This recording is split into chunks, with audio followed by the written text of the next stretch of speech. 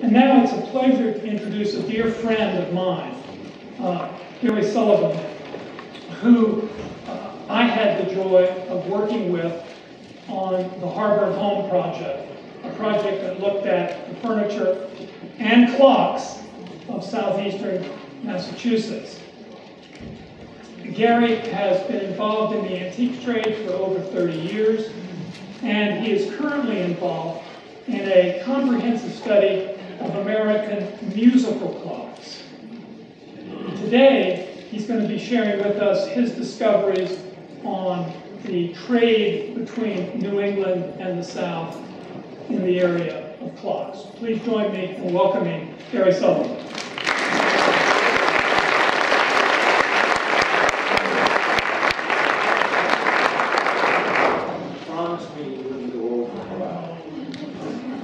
Thank you, Brock.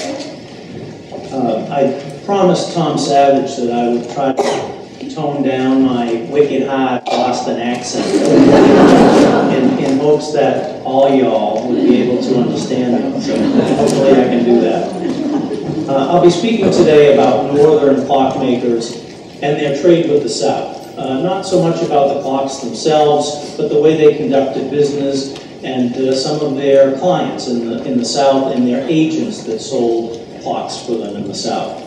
The period that I'll be covering is basically the first quarter of the 19th century. And that was the heyday for clockmaking by individual craftsmen. Once you get past about 1825, it's not individual craftsmen anymore, it's more production clocks coming out of factories. And prior to 1800, there wasn't that much clock activity in the South. There were actually a number of clock and watchmakers who worked in the South throughout the period, but they were primarily repairmen and agents rather than actual manufacturers like the clockmakers in New England. The first decade of the 19th century was pretty good to the New England clockmakers. But then as the War of 1812 approached, things got a little bit tighter, and some of them sought to expand their market into a southern market, which was largely untapped. One craftsman who chose to do that was William McCabe, a gentleman from Concord, Massachusetts. And regarding the climate in 1811, he wrote, "Business of every kind extremely bad, embargo laws in full force, war expected." It was a pretty bleak picture. So other craftsmen, in addition to Munroe, tried to find a market in the South.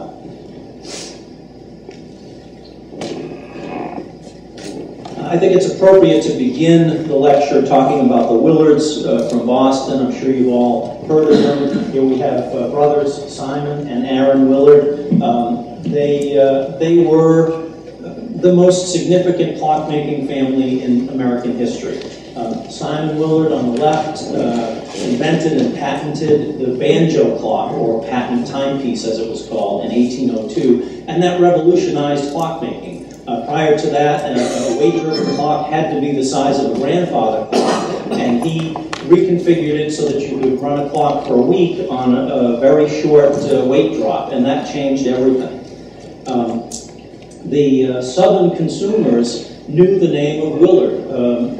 The name has always been synonymous with quality clockmaking. So a wealthy client in the South who was seeking a clock very likely would be seeking a Willard clock if he could find one. The Willards had agents that sold their clocks in the South, and some of those agents put their own name on them. Some actually bear the Willard name.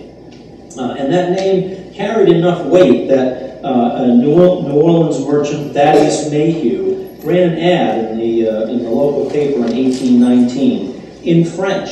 And that ad stated that he had 2 Willards patent timepieces, or banjo clocks, and 1 tall clock that had just arrived from Boston on the ship Union.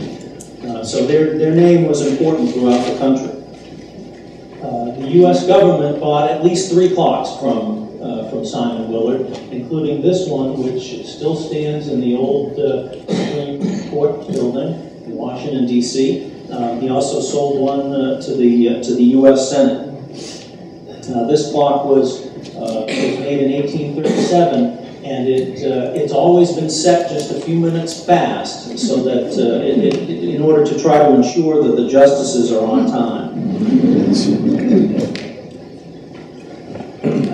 When Thomas Jefferson needed a tower clock for the rotunda at the University of Virginia, he called upon Simon Willard to make a clock movement that would look similar to this. The rotunda burned in 1895, and this is the replacement. But the Willards had a long reach. When this gentleman, Luke Kiernan, was looking to buy a clock, he was from Baltimore. He knew the Willard name. He was actually the first merchant to do direct trade between Baltimore and Liverpool. He was a very wealthy man who could afford any clock that he wanted from any place, any country. But he chose a Simon Willard clock. This is one that's at the Wilton House Museum in Richmond. It's a spectacular clock, monumental, it's gigantic. The case is one that I attribute to Major Stephen Badlam, a significant Dorchester, Massachusetts cabinet maker. And you have to visualize this clock when it would have had its original fretwork. It's just a superb example. And that is one of the many clocks that were made by the Willards that still reside in the South. There are a number of clocks of this type that were shipped to the South.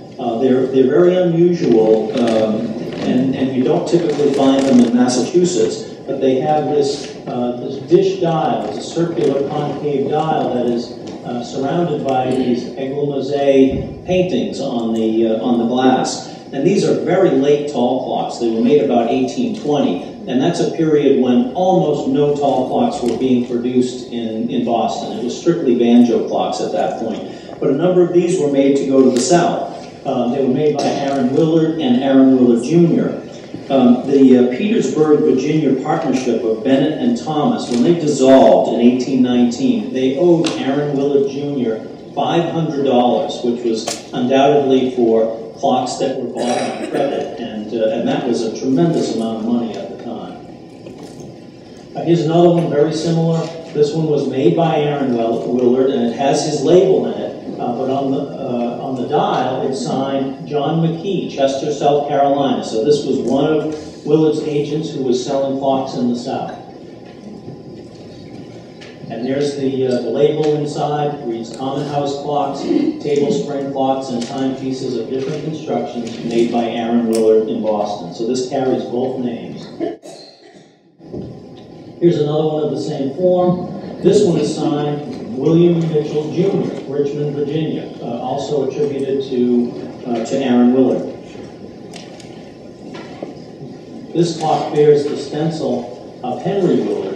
He worked at Aaron Willard's compound in Boston. It says Henry Willard, clockmaker, manufacturer, 843 Washington Street in Boston.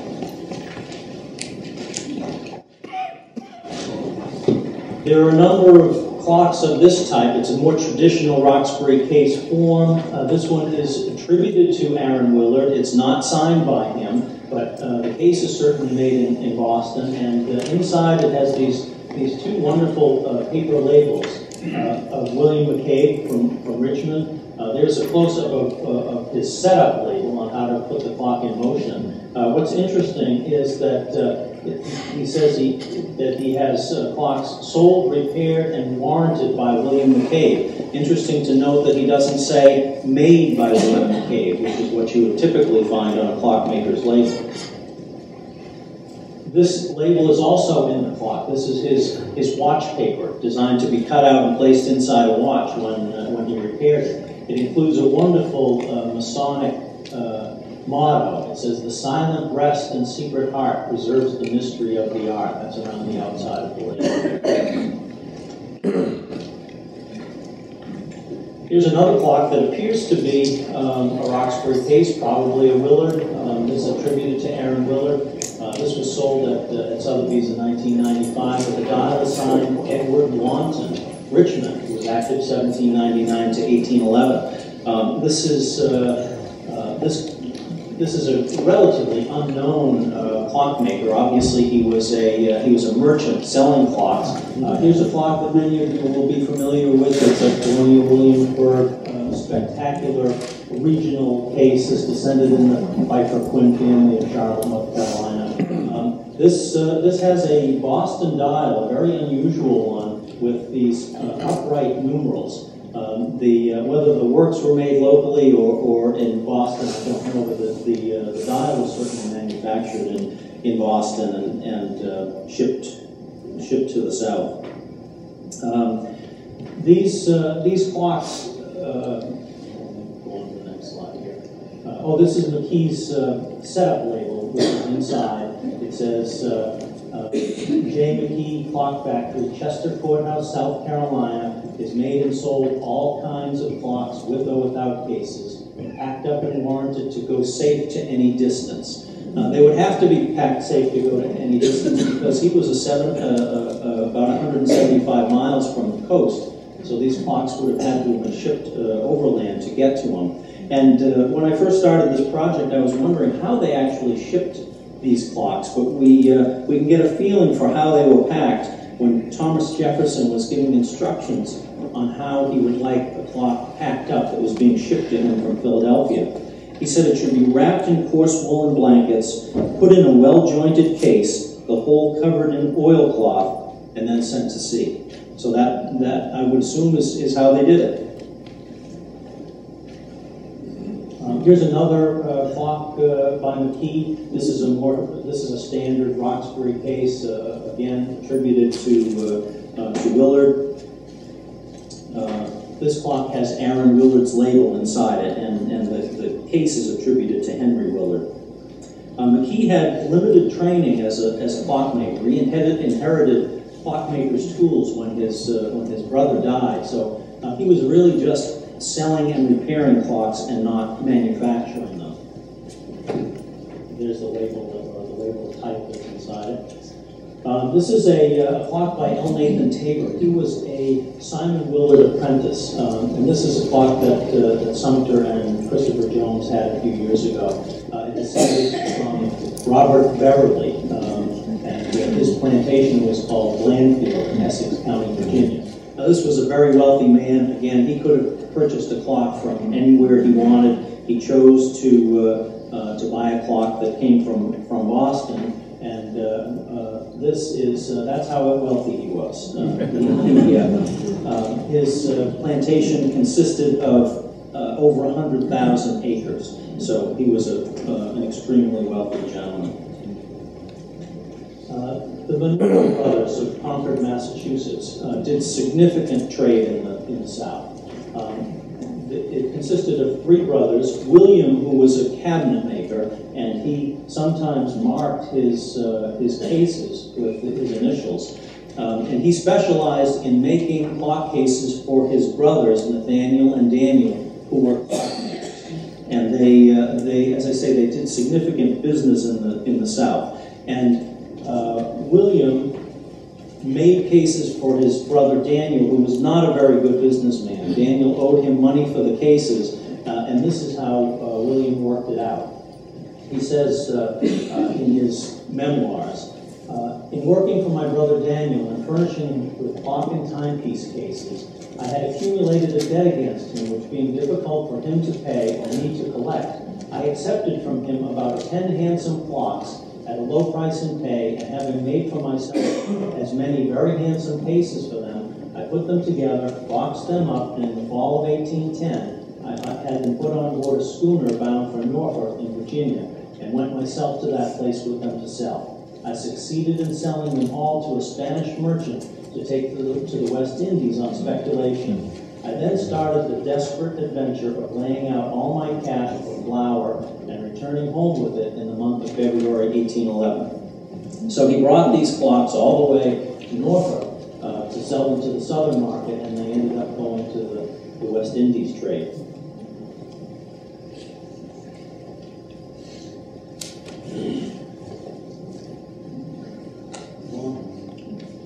This is from regarding the same journey. He said, we could not get around Cape Cod into Barnstable Bay. We had therefore to turn directly back and was out all night in a very cold and blowing snowstorm. The vessel struck the shoals several times and we were in very great danger of being cast away and lost.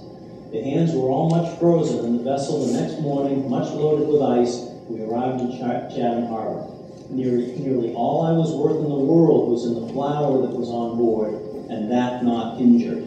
So imagine the risks that these people took. They would place themselves and their entire worldly belongings on a ship and go out into the ocean in the dead of winter without any idea of the weather forecast. It was dangerous, to be sure. This is regarding a different trip. He says, in the fall and winter of 1804 and 5, he says, I took a voyage to Philadelphia and took with me about a dozen handsome timepieces and but 2 or 3 clocks. I remained in Philadelphia over a month and finally sold my timepieces and clocks at a low price. I laid out my money in corn that I had put in barrels, shipped it to Boston. My corn arrived safe, and I sold it at a small profit. This was very common for the clockmakers to trade their clocks for corn or flour, and they were very happy to turn a profit on whatever it was they took back. They did not want the cash.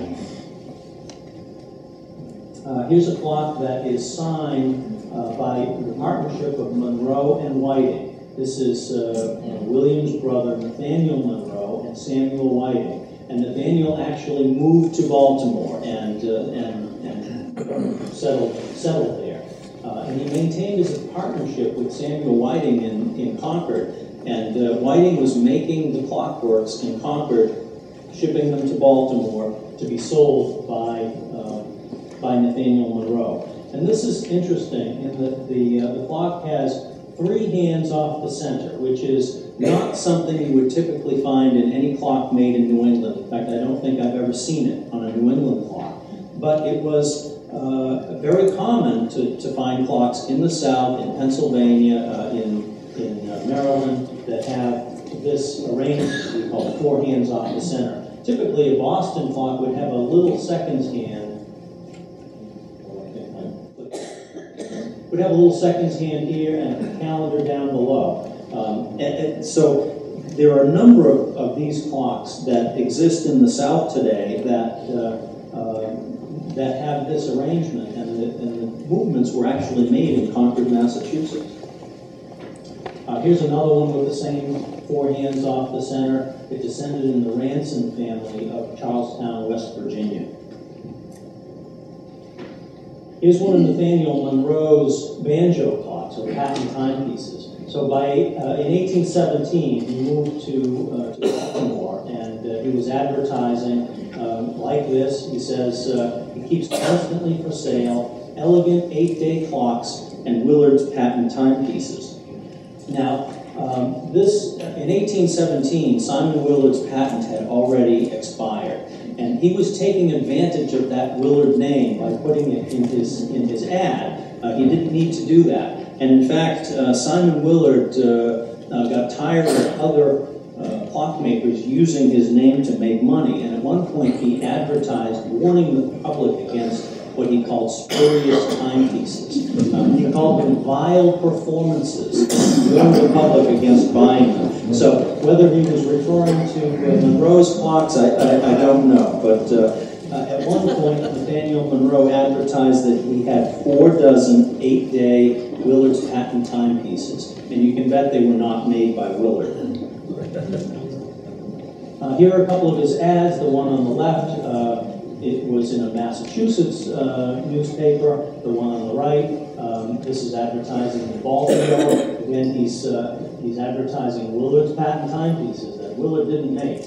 And he says, clockmakers can be supplied at all times with elegant mahogany clock cases and movements. So he was selling his brother's cases and the movements that were made by himself and his partner, Concord. This is from one of his ads. He says in 1817, he has 9 dozen clock movements, a part of which are calculated to carry the day of the month and seconds from the center, like the one I just showed you. He also has 10 dozen clock castings, so the rough castings to be finished by a clockmaker.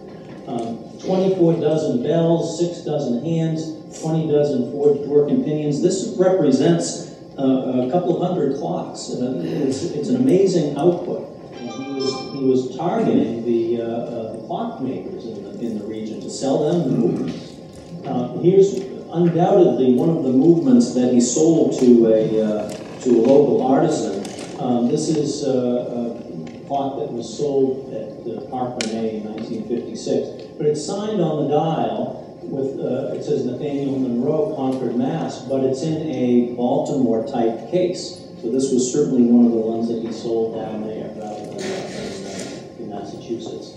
In another ad, he says, clockmakers are also invited to call at this establishment if they wish to be supplied with common weekday clock movements or movements which are calculated to carry the monthly through the center with common or deadbeat escapements. He's also selling dials and parts.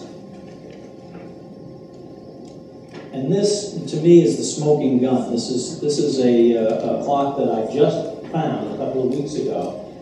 It is signed by an obscure Baltimore clockmaker. His name is Joseph Rice, and it's in a local case. But this is a movement that was made by Munroe and Whiting. And I know you're not clock experts, but trust me that this is like a fingerprint, the way this movement is made. And so here is one of the movements that he was marketing to the local clockmaker. Now we come to John Bailey. He's the principal character in my story, and he's actually the character that brought me down the road that has led here. He worked in Hanover, Massachusetts. He was a staunch abolitionist and a Quaker preacher. And I was surprised during my research for Arbor and Home to learn that this local Hanover clockmaker who worked a few miles south of Boston was making frequent trips to the south to sell clocks. And he had at least 2 agents in North Carolina that were selling clocks for him. And he actually advertised his work in South Carolina. Here's a later photograph of him, which is just a great photo at age 90. I hope I look this 50 again. But here's his ad from the Edenton Gazette in 1819. And he says, John Bailey, Jr. from Massachusetts, respectfully informs his friends and the public that he has taken a shop at Elizabeth City, where he intends carrying on the clock and watch repairing business for a few weeks. So he would set up shop, he brought his tools with him, and he was looking for business. And he goes on to say, a few clocks and timepieces of superior quality on hand. So he brought some clocks with him to sell. Let's look at the area that we're talking about, and the names of the towns have gotten corrupted a little bit here, but here we've got Williamsburg and Norfolk, where William Munroe traveled with his load of clocks. And then here we have Murfreesboro. Now, that's an important town in terms of John Bailey. I had never heard of it before, but it was actually designated as an official port of entry by Congress in 1790. The reason for that is that the big ocean-going vessels could actually travel up the Meherrin River to the port here, which was as deep as they could penetrate into this rich farmland. So they did a tremendous trade there, sending their goods out and the produce and getting merchandise coming in. And down here we have Elizabeth City and Edenton, which are places where John Bailey was selling his merchandise.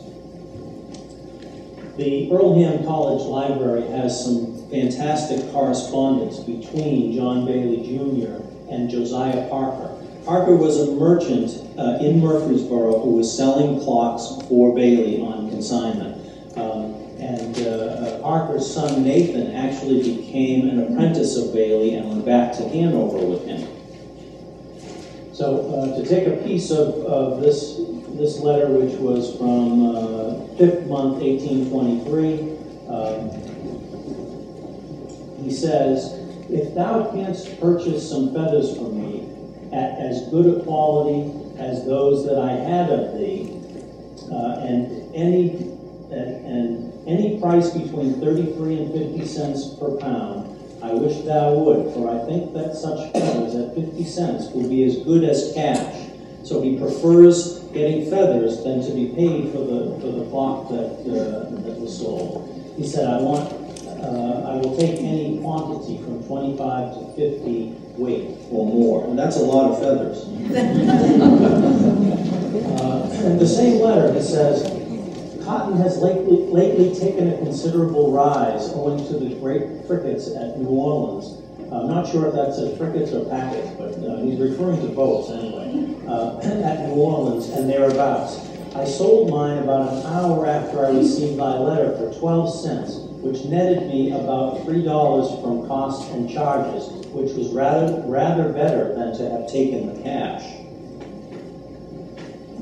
Another letter gives us an idea of the kind of life that these gentlemen led. He says, "We have had 2 or 3 very severe snowstorms since we got home.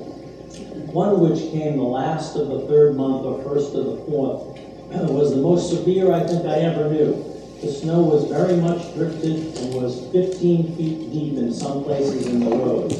Now recollect, we left one of our trunks at Elizabeth to be sent on by some vessel.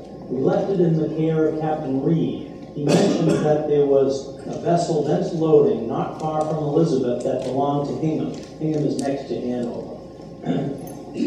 That he would try to get the trunk on board of him, but whether he did or not, I have not yet heard. But that vessel sailed the day before the storm and has not yet been heard of since, and without doubt she is lost and all the hands with her. We expect to hear soon whether the trunk was on board of her or not. I had considerable property in it, and besides a considerable part of Nathan's clothes."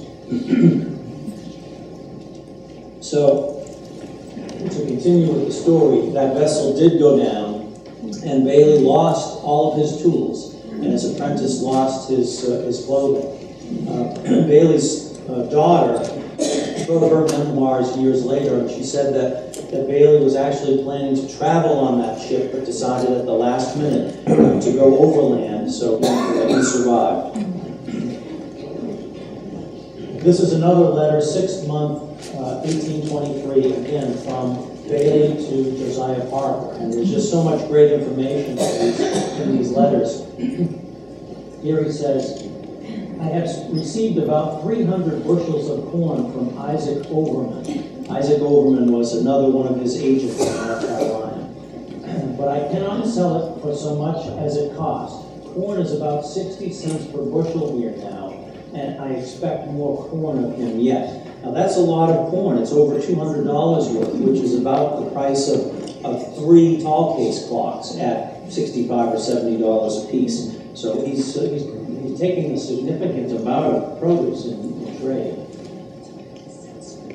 From this letter, he says,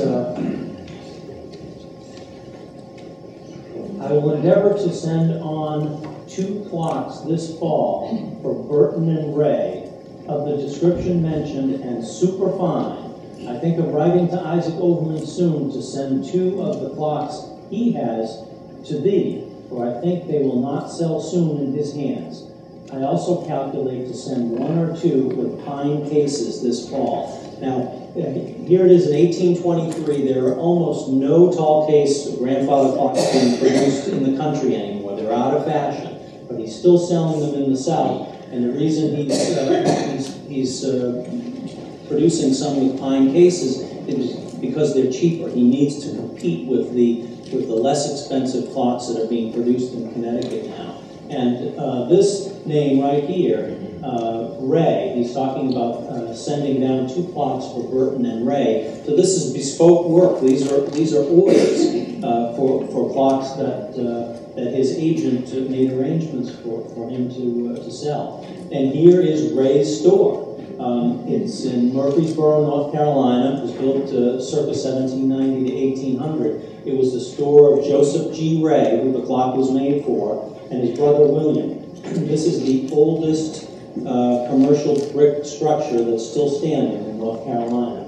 And in 1819, the partnership of William and Joseph Ray advertised that they had 300 fancy and Windsor chairs for sale in their shop. They sold furniture from this location. So Joseph G. Ray became very wealthy selling his furniture, and that's why he was able to buy such an expensive clock. A very, very small segment of the population could afford a clock at this point. And this is his home, built in 1808. He had a brother that Ray had come from Boston, but he settled in North Carolina. He had a brother back in Boston that was involved in the shipping business with them, and so they were sending merchandise back and forth. And he became quite wealthy. It was later written that his home was beautifully furnished with the most costly furniture and paintings. And the clock would have been one of those pieces. And here's the clock. It's inscribed on the dial, warranted by J. Bailey for Joseph G. Ray. I wish I had a better photograph of it. This was illustrated in a little clock pamphlet in 1948. And I chased the descendants of this guy back and forth through the country and finally learned that it had been sold out of the family many years ago. But it's great to be able to connect the dots like that with an object.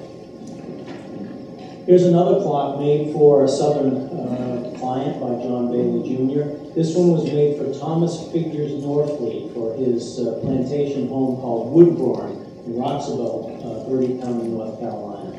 It's just a spectacular clock in a Roxbury style case. This is a case that would have been made south of Boston in the Hingham, Hanover area. It has a rocking ship dial here that moves back and forth with the motion of the pendulum. And there's a close-up of the movement, and it has it's numbered. It's number 123, dated 4th month 1819 in the Quaker style, numbered rather than naming their months. But what's interesting about this clock is it was made just a few months before that advertisement that I showed you for Bailey working in Elizabeth City. This is undoubtedly a clock that he brought with him on that trip and sold to a client. And that's why it doesn't have the name of the owner on the dial. The bespoke work would have been inscribed with the name of the owner. And this is Woodbourne. This is where the clock resided. It's about 40 miles up the Roanoke River from Edenton, and the relatively simple plantation home here belies the activity that surrounded it. Just a few years later, when his son was running the plantation, it had 150 slaves and 4,000 acres. And in 1 year, they produced 10,000 bushels of corn, 67,000 pounds of cotton, 671 gallons of brandy from the orchards, and they sold about 300 hogs. So this was a very successful, wealthy man that purchased a fine clock for himself. This is the work for that clock. I just want to show how these things were shipped. If I turn it on its side, this is how they shipped them, laying on their back with the works actually nailed into the case, right in place, and they would install a little wooden block to carry the weight of the movement, and then they would box it up and ship it. It cost 50 cents to have 58 cents to have a crate made for one of these for shipping. That's what William Munroe charged his brothers, 58 cents. Another Bailey clock made for the southern market. This one for Colonel Hardy Cross, and it's inscribed with his name on the dial here. So this is one that was ordered by him. And there is Colonel Hardy Cross. The plantation was called Farmer's Delight. Here's a photo of him in 1845. Another bespoke John Bailey clock, this one for Theophilus White of Bethel Township, Perkins, County, North Carolina.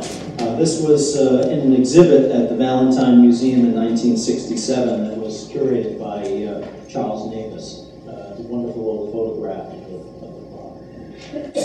And here's still another one. Thank you to Sumter for sending me to see the fascinating character that owned this clock in North Carolina. He was a crusty gentleman that I guarantee you before I arrived, a Yankee had never set foot in his house. Sadly, my camera was malfunctioning that day, so I did not get a good picture of the clock. But this clock had been in his family since it was made, and it's never left Elizabeth City. So it's just so cool to find these things that are still in the families. And it's interesting to note that the clocks that Bailey shipped to the South very often were signed John Bailey Jr. Hanover Mass or Hanover MA, which would not be typical of clocks from the period. They usually wouldn't tell the state that they worked in, other than the ones that were made for export. And this is the house that clock resided in, Judge Peoples' house. It was there for many years. So let's move to a different clockmaker. This is Reuben Merriman from Cheshire, Connecticut. And this is a clock that was sold by Brunk Auctions this past year.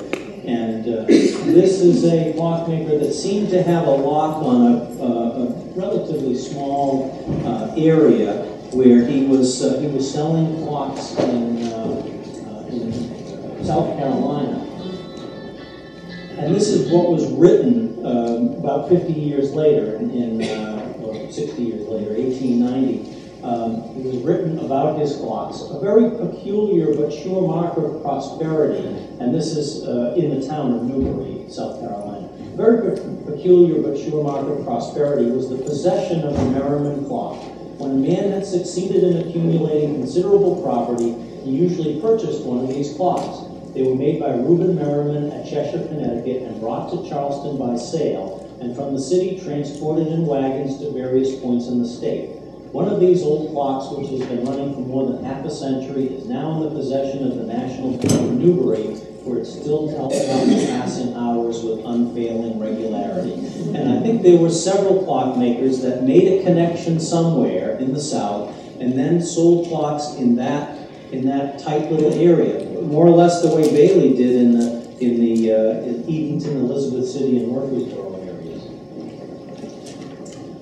So now we come to the production clocks. A little bit later, this is a wood movement clock. The ones that we've been talking about previously are clocks with brass movements. During the first quarter of the 19th century, these became more and more common. They were less expensive than a brass works clock. This set of works would have been about $16, which was a third of the price of a set of works for a brass clock. But they were not as accurate, not as highly regarded, and in fact, some clockmakers did not want to work on them. William McCabe, who we met earlier from Richmond, he advertised that he repairs clocks of all descriptions, wooden clocks excepted. This is a wonderful inscription on the paper label for a William Leavenworth set of clockworks for a tall clock. And this would have been made in 1807. This is written by a clock peddler, and he says, the subscriber has on hand a few of the above clocks for sale, for which he will take in pay neat stock or sheep. Neat stock being dairy cattle. So here he wants to trade clock movements for dairy cattle or sheep. It's dated July 1807, Jacob Merrill Jr., Plymouth, Connecticut.